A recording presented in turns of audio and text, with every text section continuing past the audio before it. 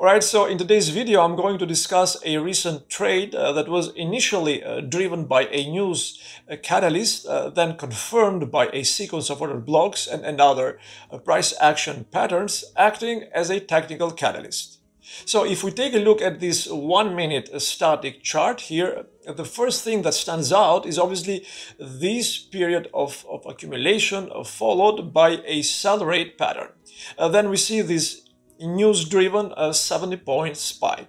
I think that at this point it's important to be patient and observe how the price reacts to this sudden demand surge, because the thing is, when we have such a sharp shift in market momentum, often what this sort of pattern does is that it signals an imbalance in buying or selling pressure, especially after a prolonged period of sideways movement or lack of clear direction on the part of the market.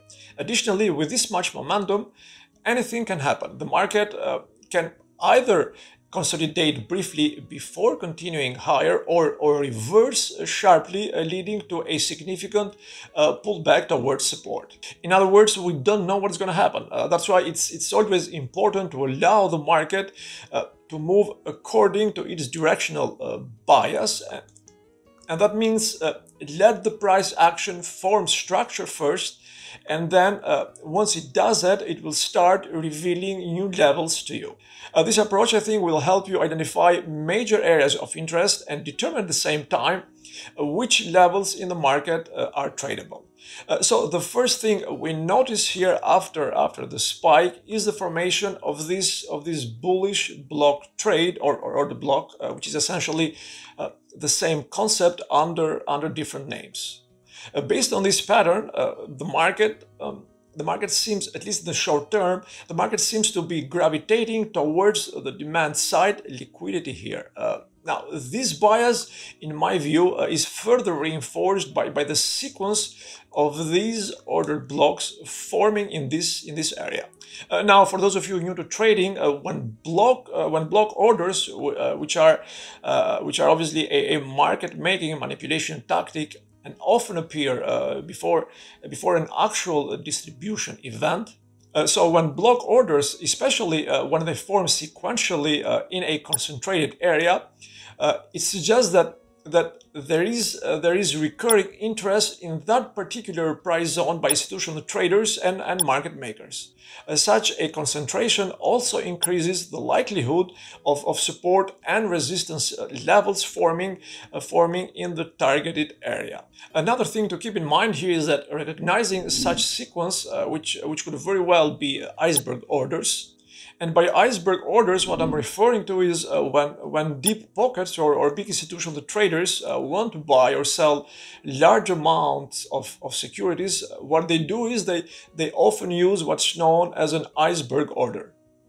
Now, these large orders, just like regular block orders, are split into smaller parts, with some parts visible on the order book and others hidden. The idea behind iceberg orders, which are executed by block houses, that are basically departments within Wall Street's top brokerage firms that specialize obviously in breaking up size or large orders. So the idea behind iceberg orders is to avoid causing a stir or panic in the market by placing one massive order. By breaking it up, these big traders can get better prices and execute their trades without actually disrupting the market too much.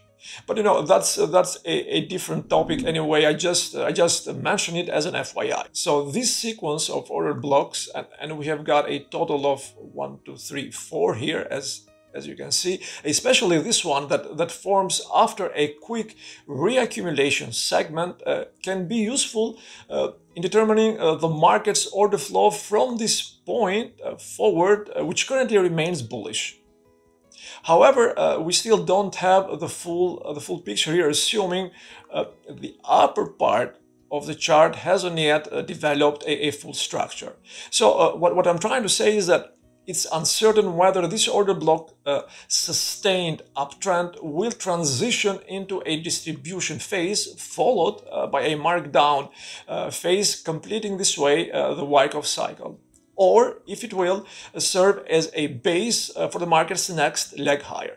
Obviously, the tendency remains higher, given that after briefly reversing from a new high below 400, the price begins to head lower but finds support at the 350 level before shifting higher, confirming that the trend is upward.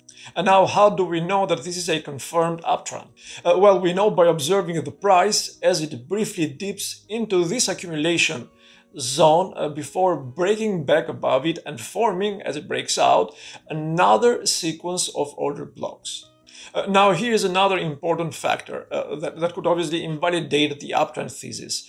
Had the market or the price broken below this channel support, we would have seen a shift from the distribution phase to the markdown phase, completing this way the Wyckoff cycle I mentioned earlier.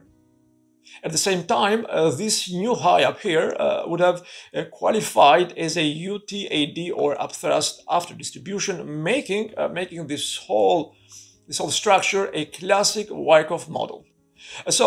Coming back to this breakout area at the 400 level, it's clear that the order flow remains bullish.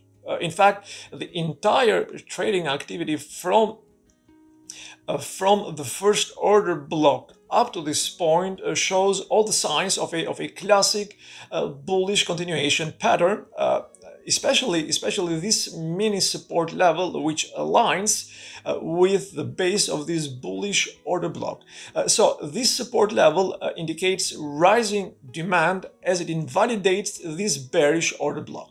Overall, this price action marks, in my view, a consolidation within an uptrend, and the breakout above the 400 level signals a continuation of that uptrend. That said, guys, it's important to note that after a 300-point run, the market feels a bit overextended, since up to this point there hasn't been any significant pullback. In other words, the trend is accelerating, which is obviously exactly what you want to see. But at the same time, we need to see a decent pullback here for that relief trade to confirm itself. And the opportunity presents itself with this 50-point relief rally, which, based on the 1-minute time frame, now gives us the context we need to anticipate the next move. And the next move is straightforward. Once the price, and let me just transition real quick here from this static chart. So once the price rebalances this imbalance zone, any move above it triggers a long entry. The question is obviously why. Well, once the price moves through this resistance level, which now becomes a flip zone, and as a result, the last point of support, or LPS, the market's tendency is to establish higher lows before surging upward. It's important to note that the last point of support, particularly after a secondary test like this one, plays a crucial role. Keep in mind that the secondary test, sometimes referred to as an equal low, same concept, just a different name.